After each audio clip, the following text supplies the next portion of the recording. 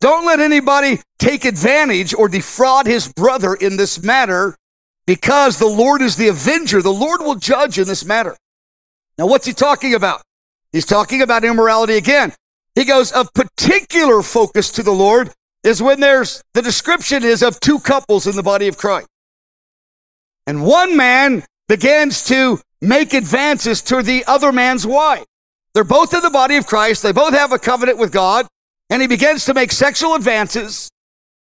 And Paul said, this is really bad, because the brother that's pursuing sin, he's defrauding his innocent brother.